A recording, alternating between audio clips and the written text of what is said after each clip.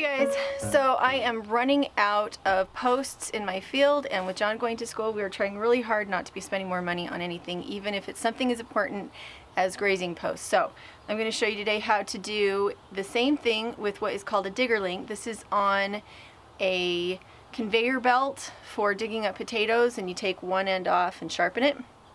And I'm going to use these and a piece of wood, and it works fantastically. It's super cheap. I think I have about 6 of these, and these stick in the ground a little better too. They're about a foot longer than the normal posts that I use, so I'm excited to get started, and hopefully you'll enjoy this little DIY.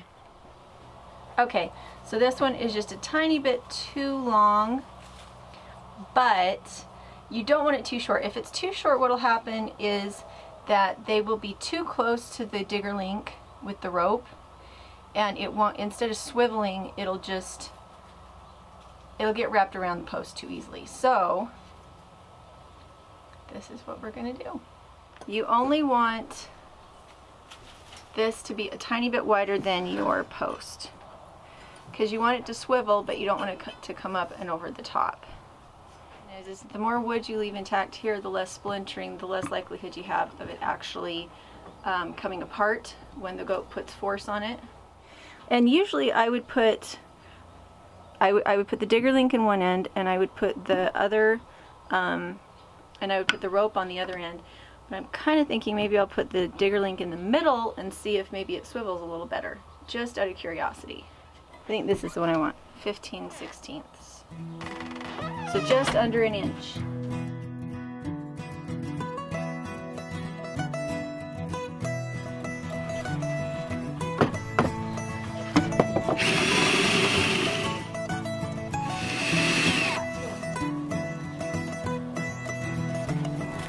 Okay, so now I need to make a rope.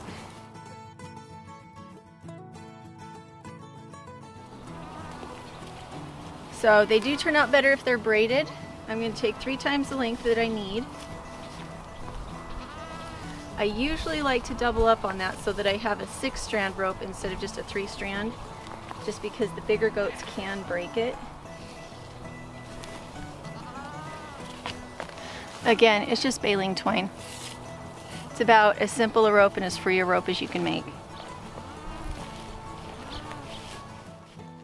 First, I find something to loop over. In this case, it will be a post.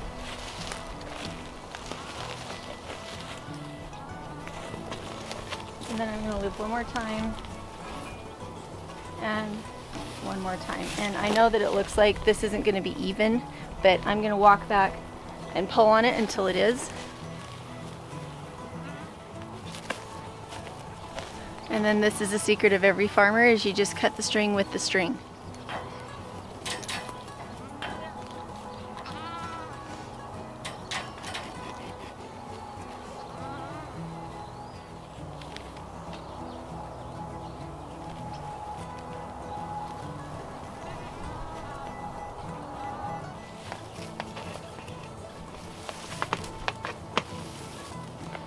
Now this is our buck dragon,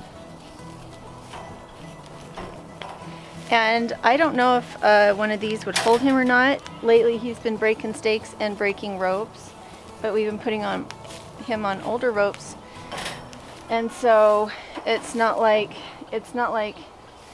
we really put him on the strongest rope we had, huh? So we've tried to put him out recently quite a bit, and it just never works every single time. He's just getting too strong for his own good. Huh, buddy? Maybe I shouldn't have pulled that one. That one was like a mistake. You're so helpful. Okay, so this is the important part. The way that you wrap the rope, because you want the pressure to be equal from the outside and from the inside to hold it together. We might have to do it from the other end in order for this to work, just because this is kind of uneven, and we want it to be really, really even. So I'm going to undo this one and see if I can open it up a bit so that it'll travel down to let it through. So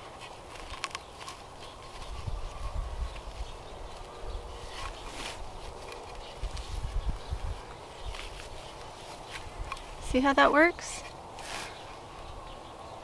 Not sure how well you can see that. See that? That makes it so that there's pressure from the outside holding the wood together.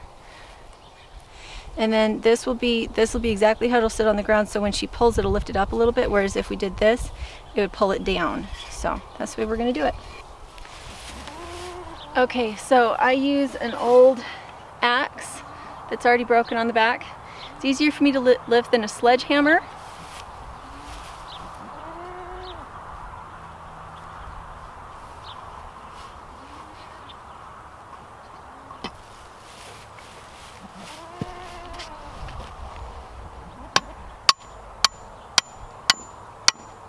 Do this right after we water so that the ground is soft, because we have so many rocks.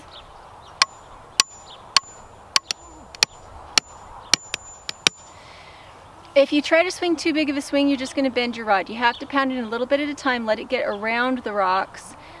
We can't use those screw-in rods here just because, again, too many rocks and then it won't hold into place.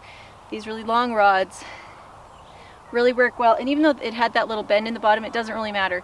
It's going to bend a little around those rocks anyway. Sometimes it helps to change your position so that the axe is coming at it from a different angle. And that should be good. We're good to go. Let's decide who we're going to put out here. But I'm going to braid this up just a little bit more.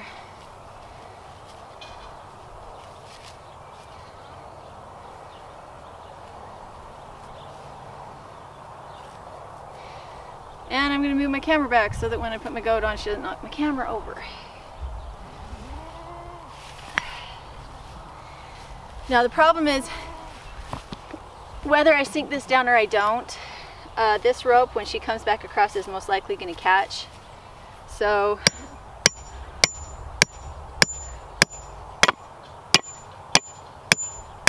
again, it's not a perfect system.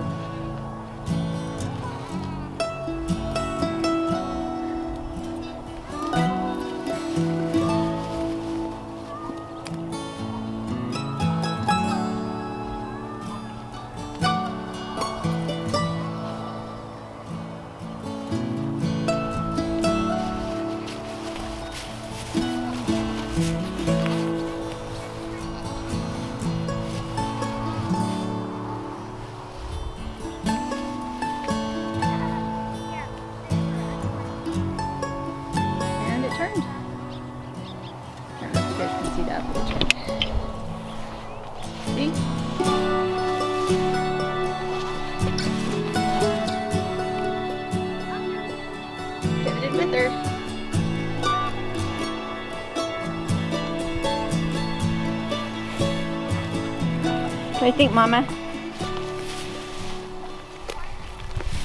Is it nice? Nice to have a different spot? Thoughts? No thoughts. This is Lemon Drop. She was Empress's daughter, and we bred her up so that she has nicer teats now. Much easier to milk, just as much quantity. Isn't she a pretty thing? We have also done this with the milk cow, but with the milk cow generally they have a halter on rather than just the strap around the neck, and that way they can't really muscle through it. This is Rosemary.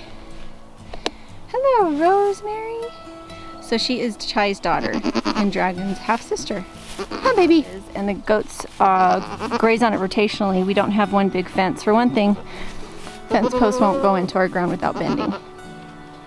So we graze the goats out here in this space. We graze the geese on the other side and the ducks on the other side. You can see how nice and tall our grass is. This is in a spot that's actually been grazed down a lot. It's above the heads of the goats where they haven't grazed. Huh. Huh. This is the other way to do it, and this way actually works much better. Same principle, but you don't have this jagged end on the side that, you know, can get caught up on things. So this works really, really well. I didn't use just one lid, I used 2 lids. Can you see that? Just made it a little bit stronger, and this pivots like that.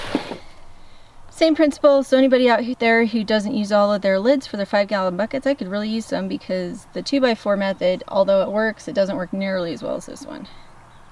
So there is our happy grazing system. We do rotational grazing, more like mob grazing, but they mob in one tiny spot all by themselves. Instead of it being a group that moves from place to place, it's animals that move from place to place. And the grazing ties that we use are dog ties. If we purchase them, they're about $6, and they last a really long time as long as you set them all the way into the ground. But for those of you who have these materials on hand, maybe this is a better solution. We have other videos about this kind of thing, so make sure to go check them out, and we'll talk to you later.